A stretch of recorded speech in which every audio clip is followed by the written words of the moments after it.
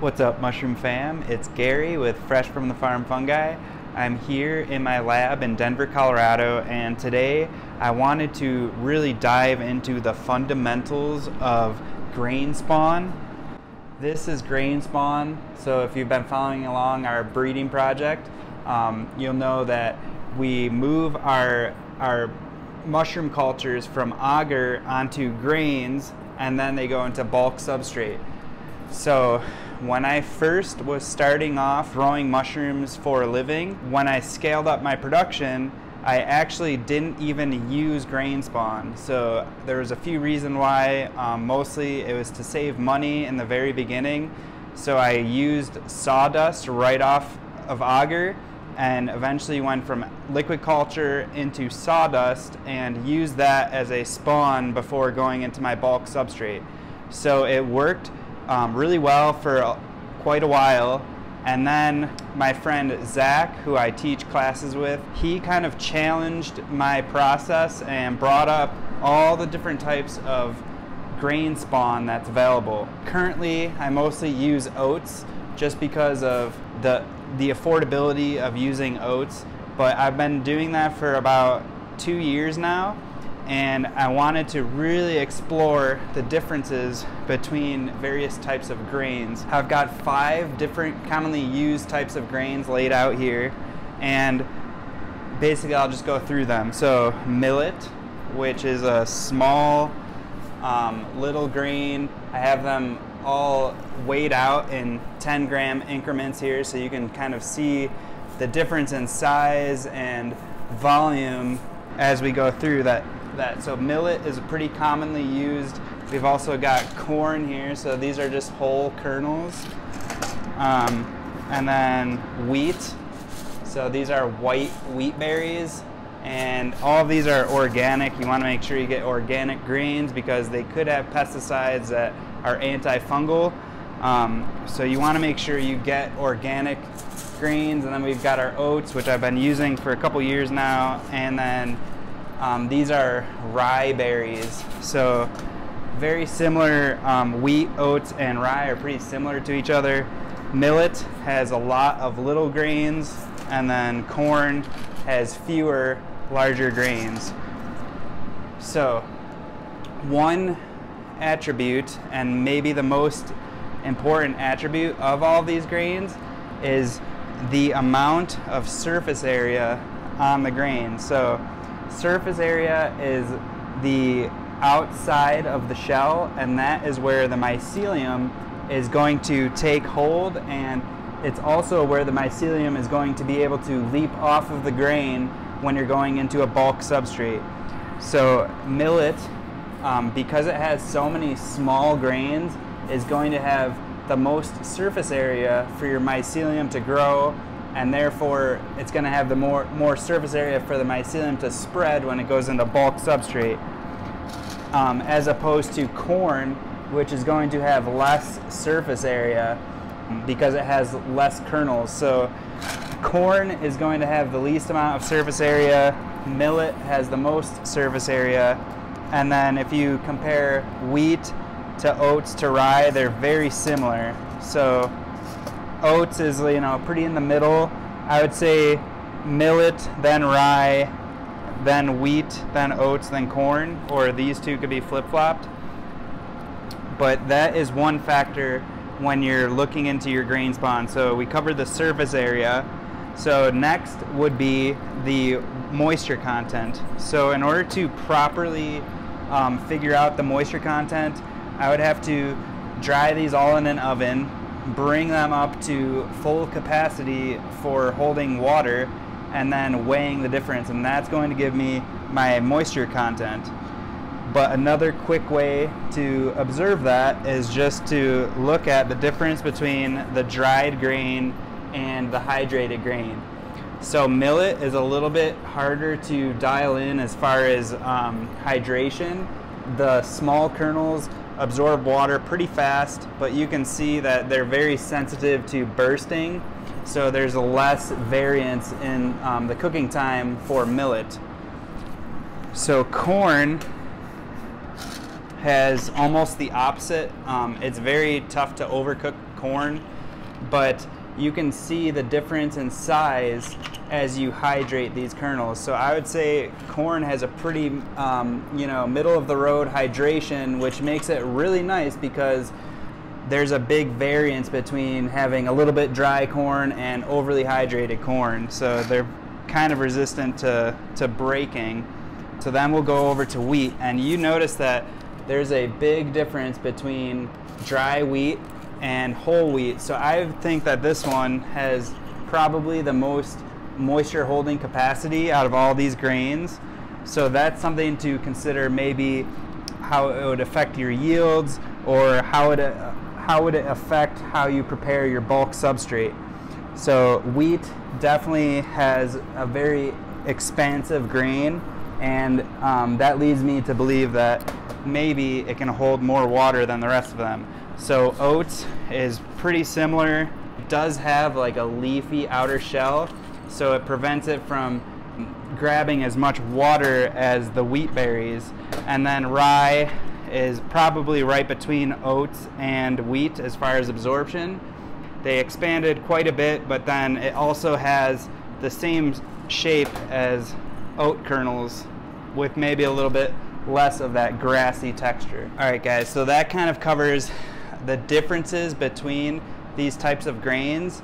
I'm going to go ahead and turn this around and inoculate these piapino mushrooms into all of these grain jars, and then I just wanted to observe the differences in growth, and then once these colonize, I'll move on to bulk substrate to kind of determine what is the speed of growth and possibly if any of these will affect the yields in the final substrate.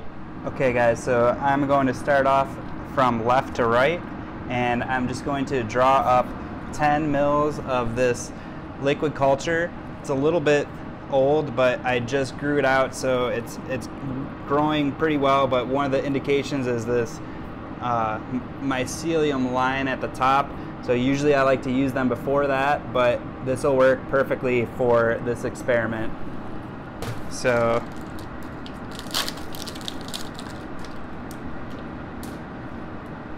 I'm just starting off by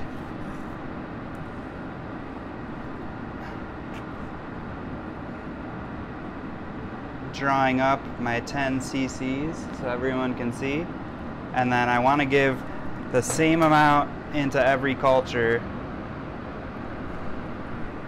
and I like to do it right along the front so that I can kind of observe that growth.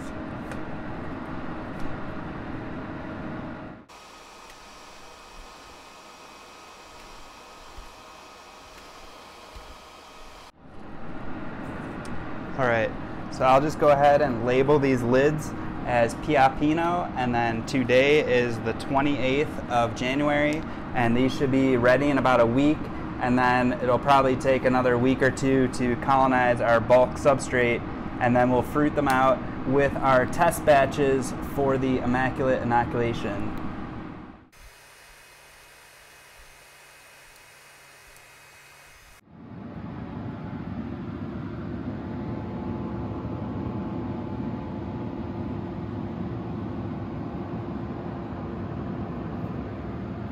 And about 7 days now since we inoculated these various grains with our piapino liquid culture, I wanted to show you guys the updates after 1 week, and I'm actually going to shake all of these grains so that they will be available for my production cycle next week. So the thought process behind shaking the grain is that all of these inoculation points, which are currently colonized by the mycelium, will shake all over the jar, and then that will allow for the mycelium to jump in more three-dimensional directions. Some of these grains are completely surrounded by mycelium, so if you shake it up and then put those grains into an area that's surrounded by grains, they'll be able to utilize their energy to colonize faster. But before I do that, I just wanted to go through and kind of observe the results. So this is the millet. Very healthy growth so far. You can see that there's a clear defined area where the injection port is, and then where I inoculated that liquid culture, and it's expanding down below, probably, you know, the full region of the jar and the full length of the jar. So this is the popcorn. You can see it colonized the bottom of the jar pretty quickly, and I have a feeling it's because the liquid on the outside of the corn kind of went towards the bottom and allowed that mycelium to quickly grow. So my first observation is that the corn is pretty dry near the top, and then the bottom has a lot of moisture. And I think that once we mix this jar, it will kind of homogenize that whole blend, and this one's going to colonize really nicely. Okay, so now we're going to go on to oats, and it's very similar to the millet in the fact that it's covering about the length of the bottom of the jar, and there's a straight line right below the injection port. So it seems to be pretty on par with the millet. But as we move on to the wheat grain, this one is very impressive. It looks like it has a wider distribution, so maybe it can, I think that the wheats are holding the most water.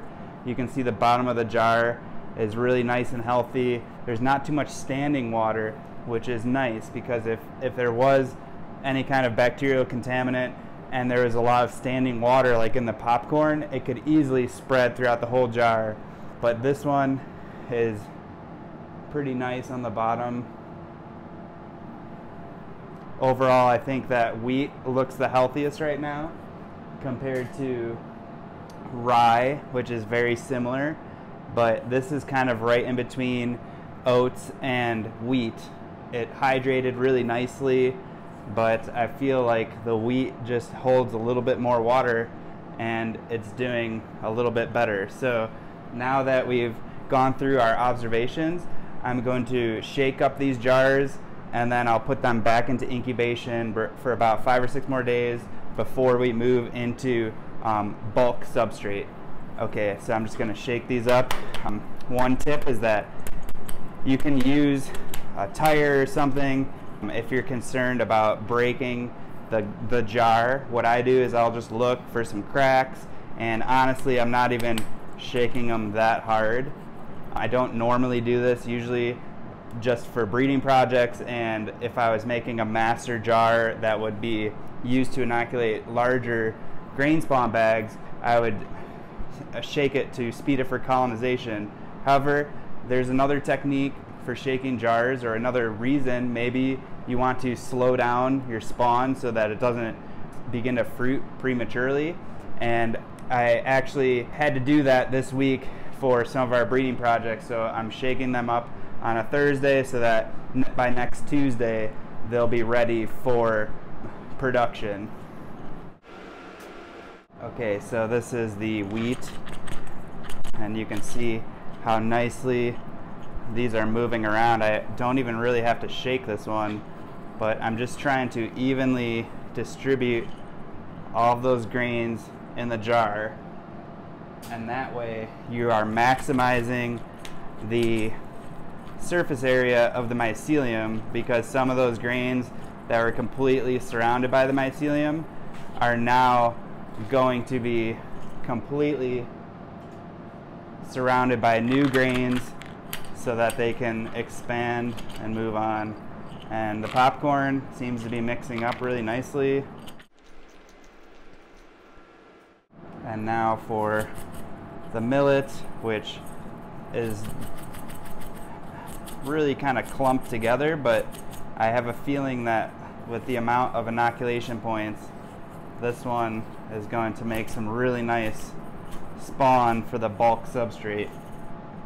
Okay guys, so that was my mixing day. It's Thursday. I should be able to put these into our bulk production by early next week. It's been about 5 days now since I shook these grain jars. We are going to be inoculating these into bulk substrate.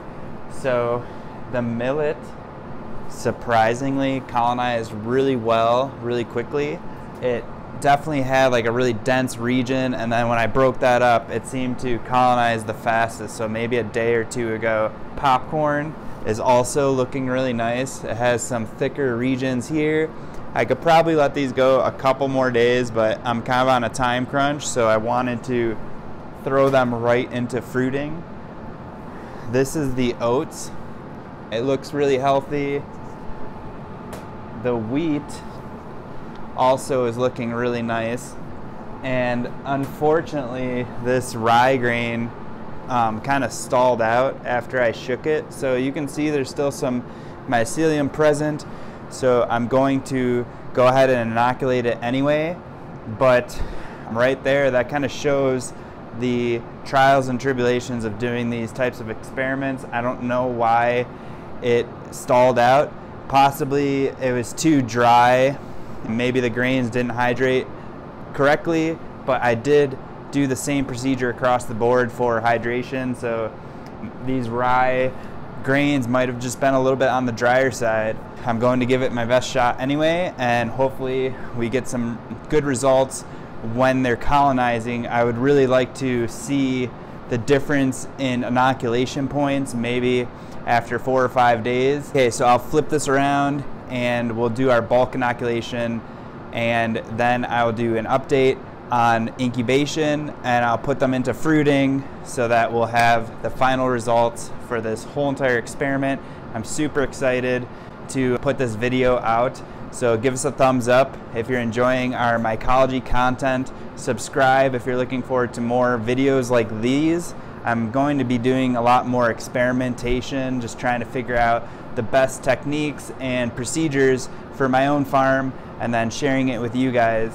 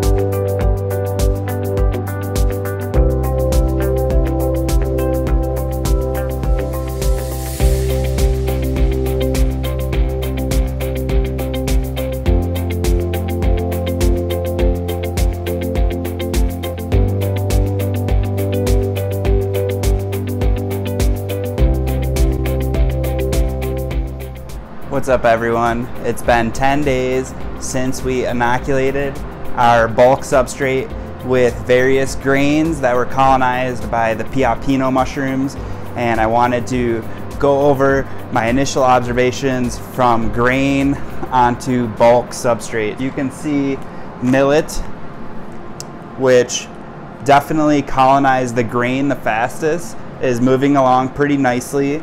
My thoughts on this grain are that it has many inoculation points, which is a benefit.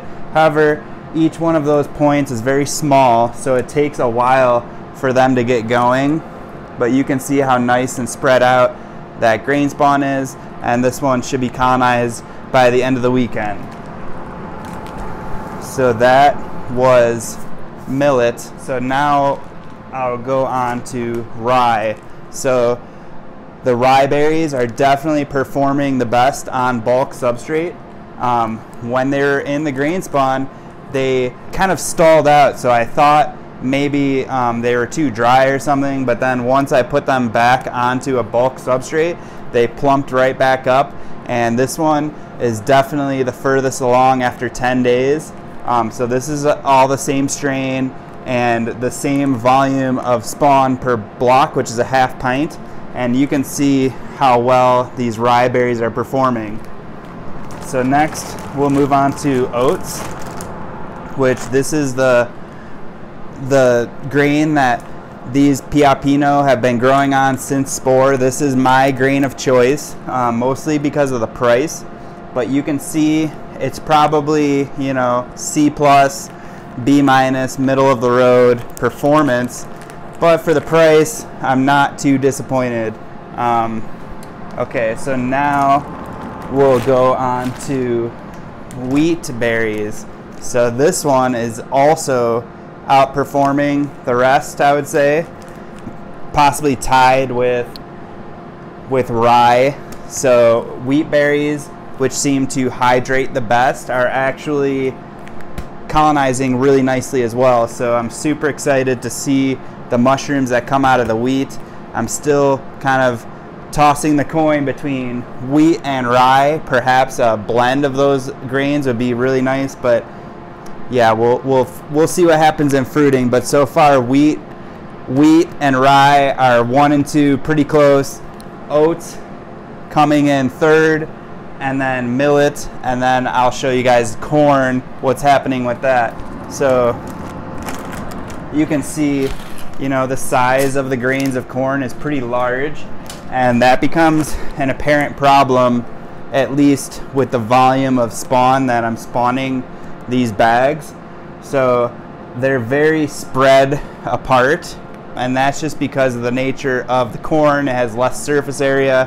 However, wherever these kernels are colonizing, they're pretty dense and robust colonies. So once all of those kind of fuse together, it's going to give it a really nice bulk substrate, but probably the slowest colonizer out of all of these grains tested. It's gonna get really busy really quickly, but I'm trying to keep up with my cultures, and as soon as we get our new strains from our breeding project, I have all of those different phenotypes already QC'd on liquid culture. So as soon as we find a winner, I'm going to release those, and also do a selected amount of G1 slant cultures from those phenotypes. So a lot going on right before the farmers market season, but I'm getting really excited for this year.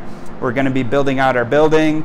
It's been delayed a little bit because of the weather. Whenever you're building something, expect it to take twice as long as what you initially planned. So I'm not trying to rush through things, but it's going to be a very busy summer, and I'll try to keep up with releasing these new strains as we figure out which ones are the best in the fruiting chamber. So I let these go a couple more days, and we've got our front runner for grain.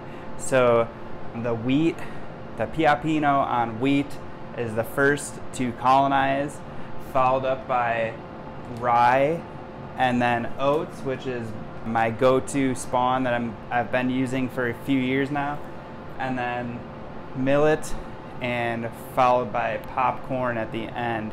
So I think that the rye and oats are going to be fully colonized within 24 hours, and then probably millet and popcorn or corn is going to be trailing behind by a couple days or so. I will go ahead and put these into the walk-in once they get fully colonized, and once I get back from my trip, I will fruit all of these out along with our phenotypes that we are breeding for our inoculation project, or the breeding project for 2022.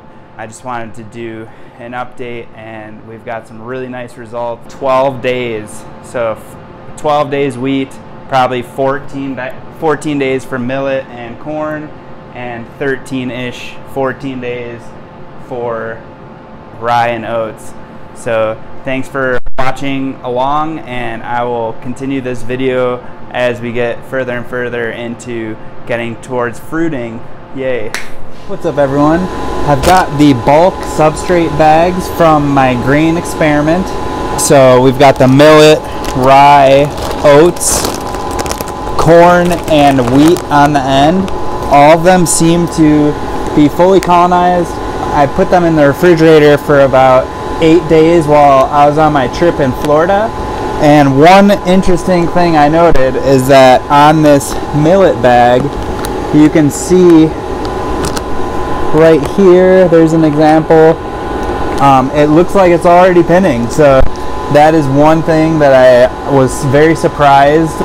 The millet is the only bag that is pinning 8 days in, so I'm going to put them into our fruiting room that we just fired up. There are 38 other phenotypes in there from the breeding experiment, but I'm going to place these on the middle rack on the other side to kind of keep things consistent.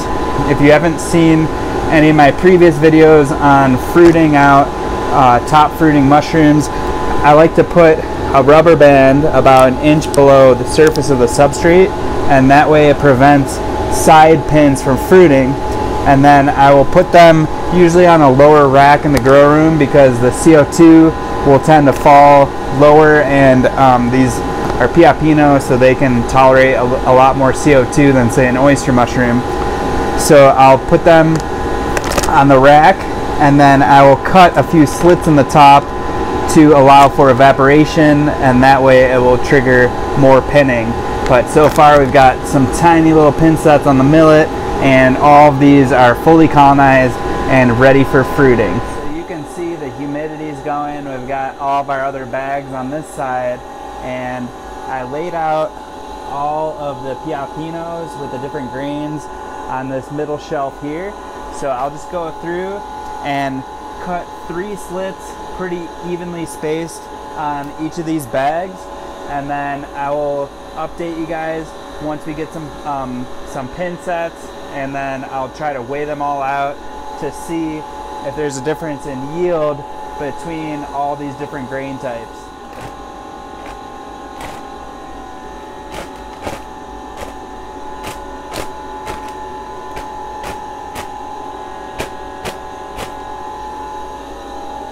Alright, everyone, so I had to move these piapino bags down to the lower shelf because they kept sliding through the one across from on the grow tent. So I wanted to do an update on the pin sets after 5 days. So we put these into fruiting 5 days ago, and we've already got a substantial amount of pins. So this is the millet. This is the oats.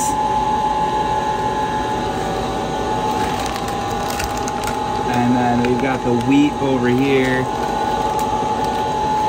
So basically all of them except for the popcorn are showing pin sets after 5 days.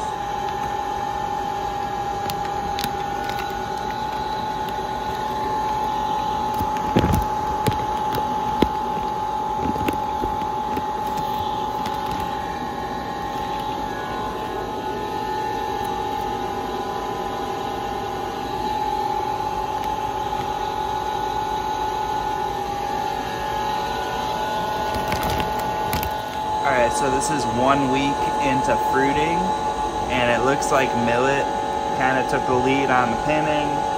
We've also got our wheat and rye and oats showing some pins. Okay guys, this is 8 days in, and let's take a peek. We've got our rye that is pinning substantially, our millet, which is actually looking really nice.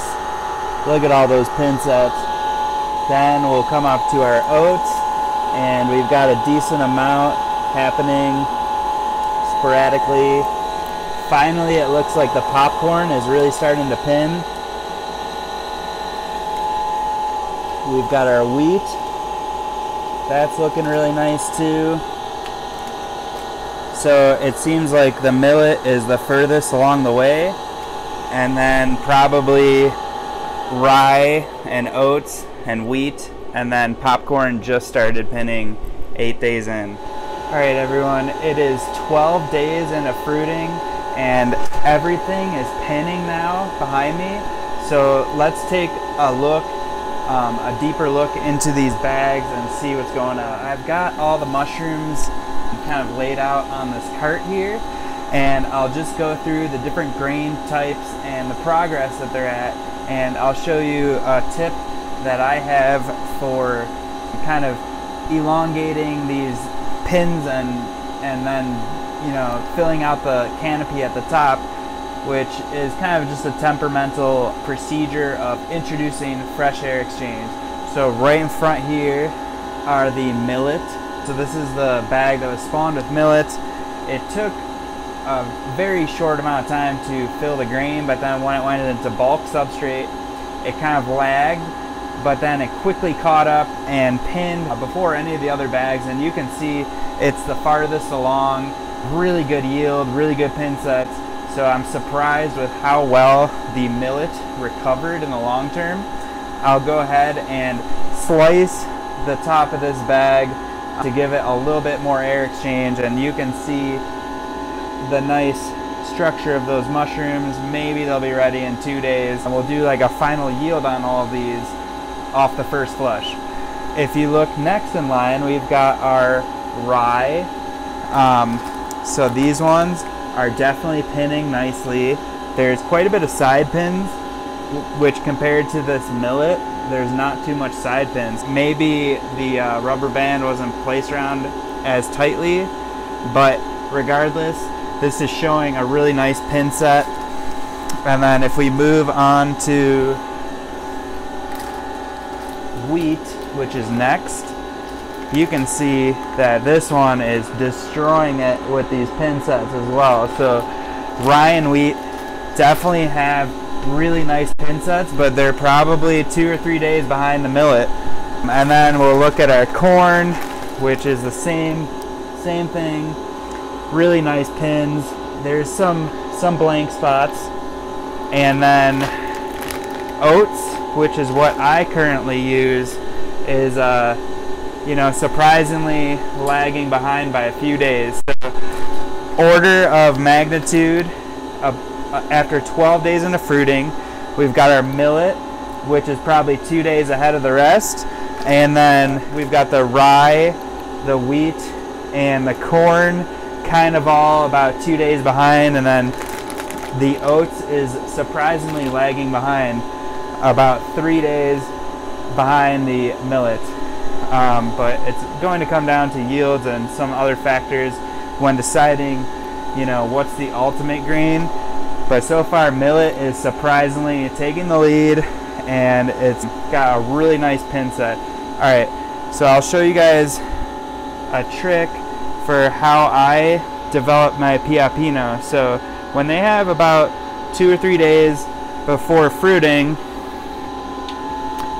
I will just go through and cut a line at the top here, and that allows for that air exchange for the final days of growing out. So I'll flip this camera around and do just a quick snapshot of what I do 2 days or 3 days before picking my mushroom. Okay, so you can see the piapini with the millet is developing a really nice pin set.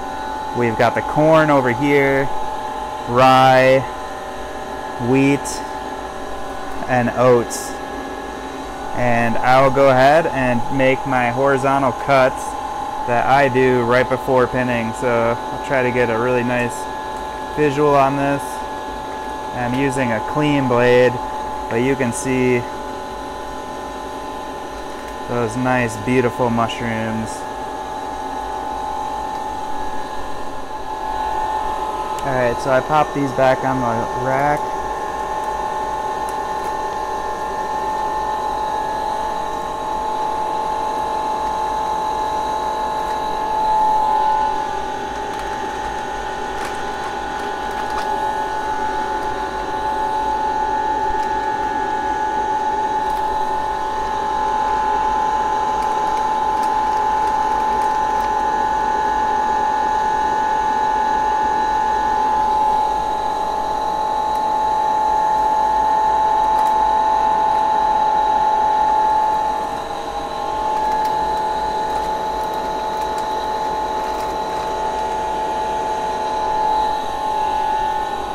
harvest is ready from our grain experiment. I'll show you the perfect time to pick these piapino mushrooms is right when the veil is starting to come off. So I'll flip this around and show you guys how I decipher when to harvest, and then I'll weigh these out, and then as the rest of these fruits start to pop, I'll pick those and just go off first flush weights for yield, and then we'll evaluate at the very end what grain is the best for making grain spawn, at least for piapino mushrooms. So you can see the nice canopy here. It's pretty packed to the brim, and then if you come over and look on the side, the veil is just starting to come off. So that is the perfect time to harvest these piapino. You can see the other ones are right behind, but I'll go ahead and harvest these ones, which are on millet. Just use the scale to get a quick weight on these. They should be pretty easy to harvest.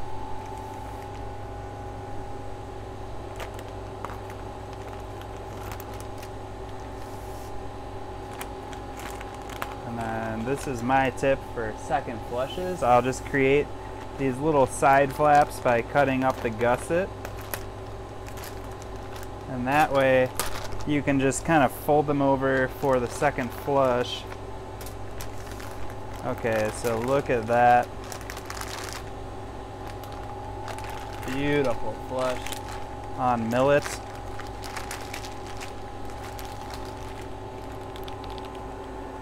Alright, so that was first flush on millet. And let's see how much this weighs.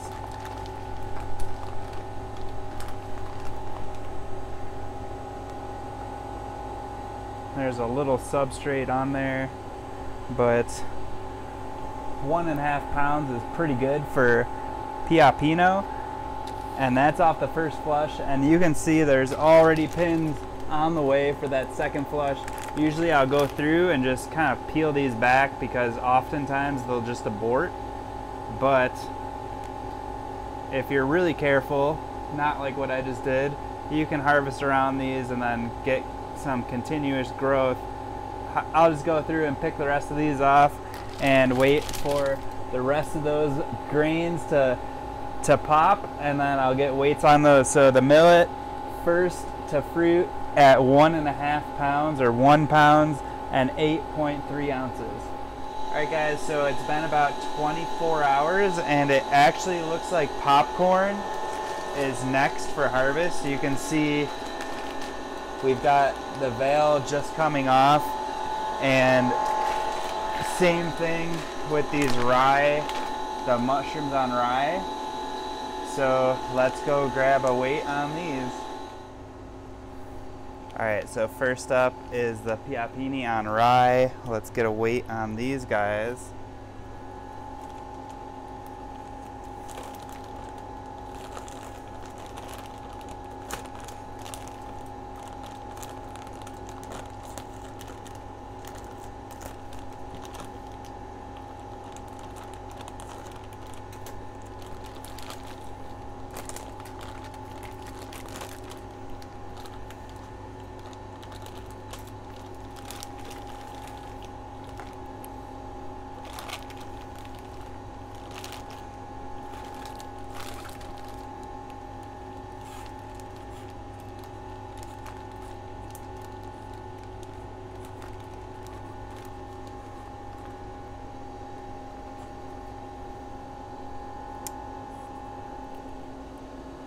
.26, and then we'll do popcorn.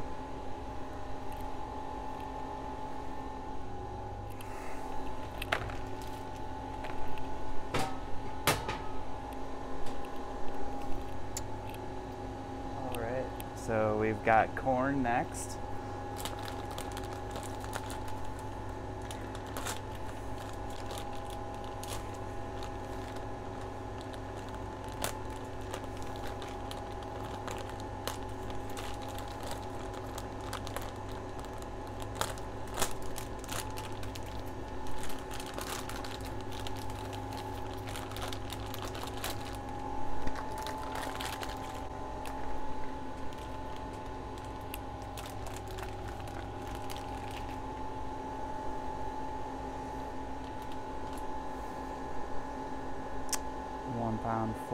ounces. Alright guys, so it's been another 20 hours and it looks like it's time to harvest the last 2 grains. So up top we've got wheat. You can see the valves just starting to break on those. And lastly, we've got oats with some cool enoki in the background. But I'll get the final weigh-in on these last 2 bags. Alright, so first we've got our wheat. This is the wheat mushrooms.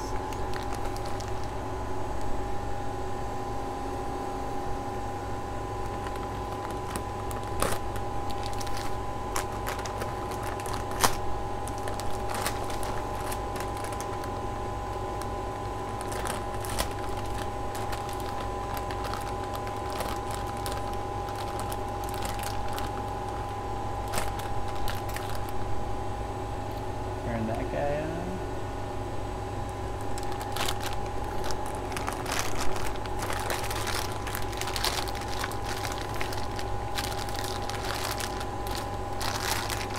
Nice, beautiful flush.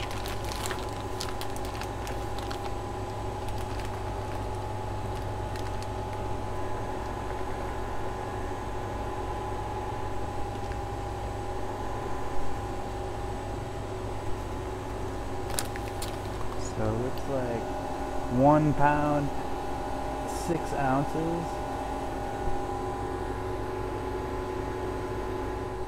Alright, and then lastly we've got these oats looking really thick and meaty.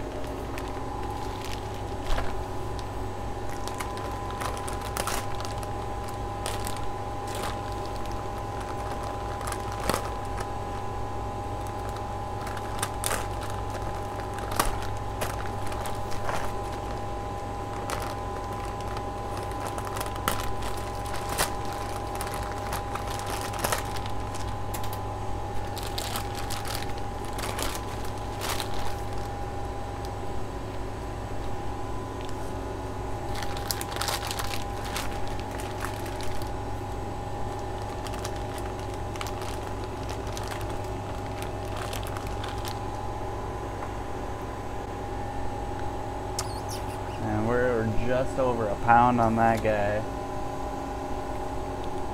So the final results are in for the grain experiment. Before I get started with that, I just would like everyone to go check out my new book on Etsy, Growing Gourmet Mushrooms for Market. It's a how-to guide on how to get your farm started, and it has a lot of cool links integrated into the ebook. So I decided to go with an ebook because I could link videos and products that I use directly from the book to answer a lot of questions that everyone typically asks me. So I hope you guys enjoy that. I know a bunch of you have already bought it, and I've gotten really good feedback. But if you haven't had a chance to go read that, it's on our Etsy shop, Fresh Fungi. Okay, so for the final results of the project, the millet was first on grain for colonization time, and then rye was last. I think that the small inoculation points with the millet allowed it to colonize really quickly when I did my shake. Moving on to bulk substrate, rye caught up really quickly. It was one of the first to colonize along with wheat, and then last was popcorn. So millet first on the grains itself, then rye was the first to colonize the bulk substrate. Millet was first to pin, surprisingly, and last was corn. So millet started to take the lead after bulk colonization, and then millet was the first to fruit by a day after 12 days on grain, 2 weeks on bulk, and then 2 weeks to harvest, followed by rye and corn, which was about 20 hours later. And then last was wheat and oats, which was 2 days behind millet.